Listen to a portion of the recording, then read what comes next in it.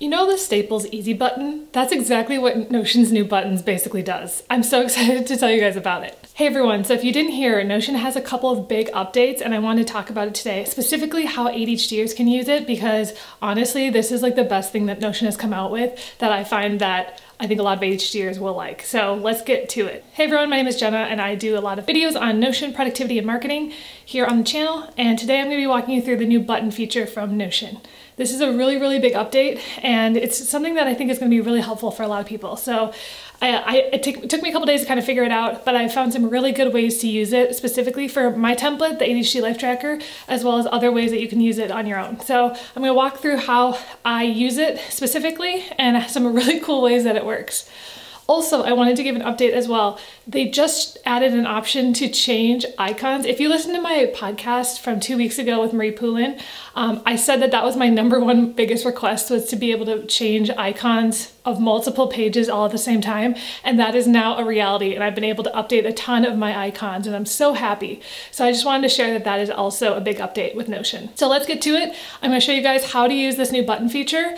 Also, if you want to get into more in depth, I know Thomas Frank has a really good video as well, but I just wanted to share some of my favorite ways to use it, specifically for the things that I track on Notion. So let's just get started.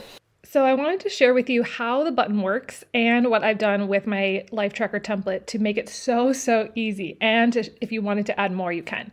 So let me just start here. So let me just go down. I'm going to click / and you're going to type in the letter BUTTON. So it says run custom automations with the click. So basically how I like to describe this, it's like that easy button, you know, at Staples. You click it and then it sets off a series of tasks that you don't have to actually go in and like change the status or add a new page. It just automates it.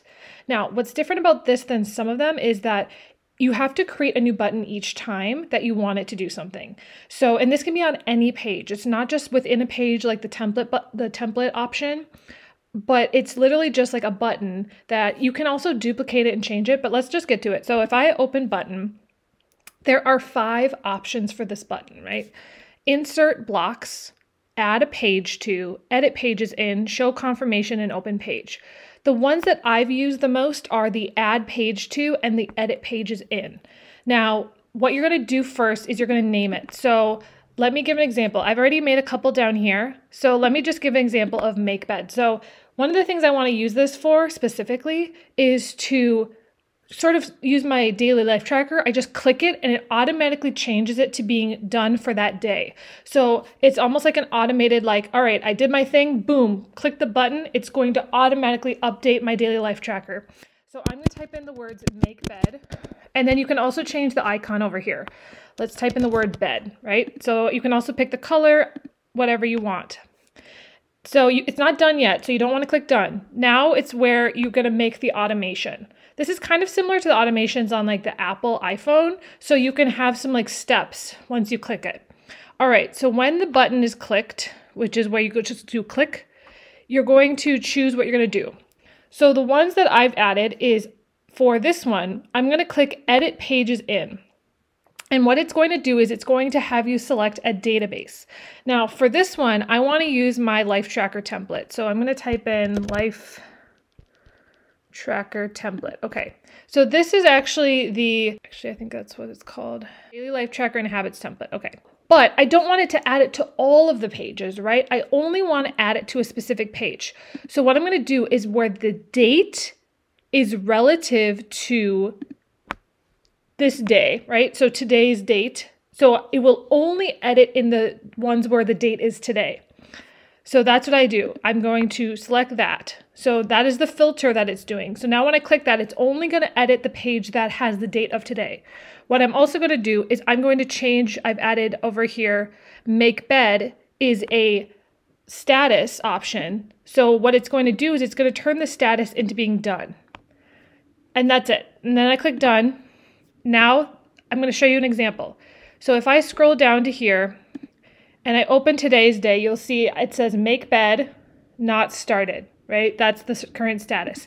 If I click this button now, make bed, you'll see it says edited 1 page. Let me scroll down. You will see now make bed is done.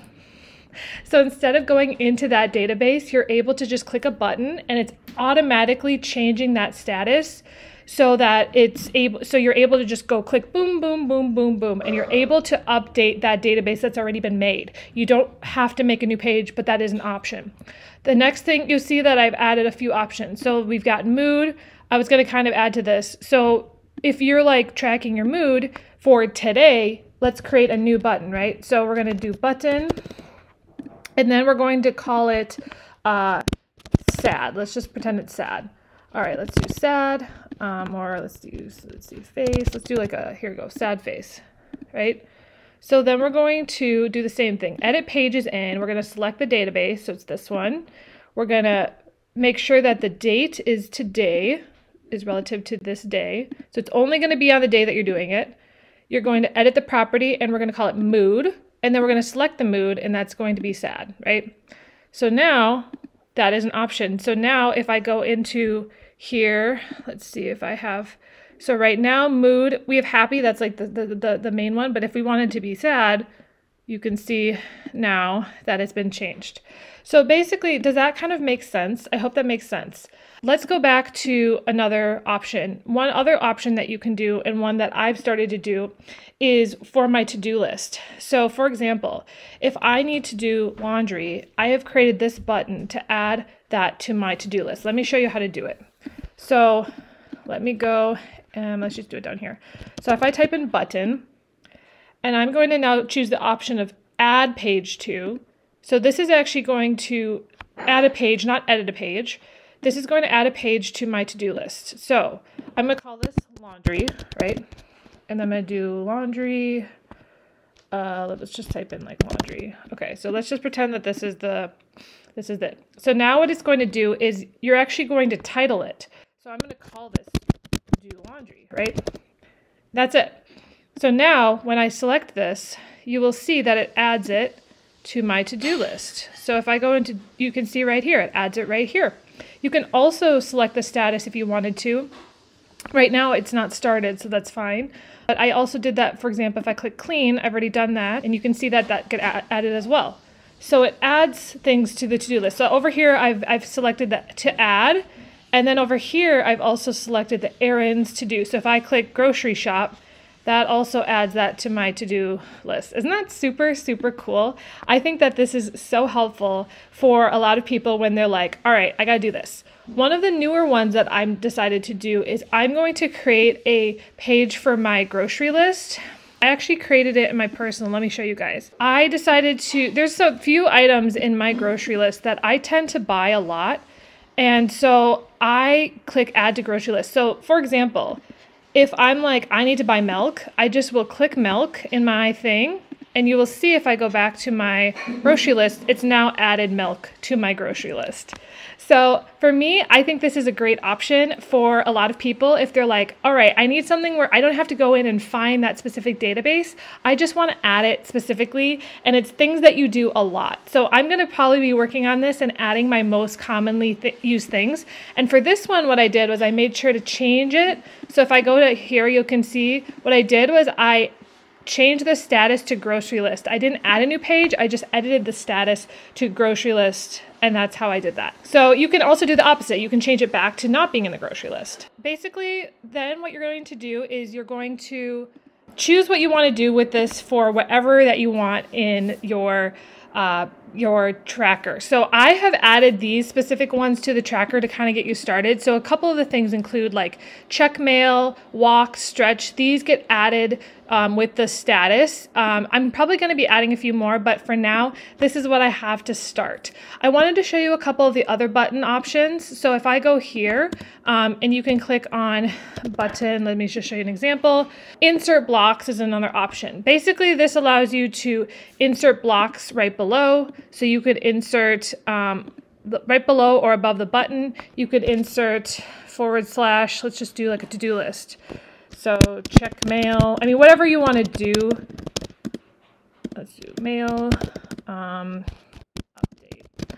list, whatever it is. Okay, so let's just call this checklist for traveling or something. All right, so now what you'll do is if you just click this, it will add those. So this is nice for some things. I don't know how I would use this, but you could almost maybe make this almost an option where you can duplicate it and then move this into something else. So that's another thing. I don't think I'm going to use that option super much. That is something if you want that automation. So that was one that I thought was really cool. Some of the other options for the button, show confirmation. So basically this allows you to show a confirmation that it's been done. I don't know, again, I'm not sure exactly what that one's for. I haven't really looked into that one yet. And then the last one for button is the open page, which is really cool. So if you wanted to, it's kind of a shortcut to open a page. You can select the page. Let me just click this one. So you can just, if I clicked that and I named it open content creation, click done, and then you just click that, it's actually going to open that page, which is super cool.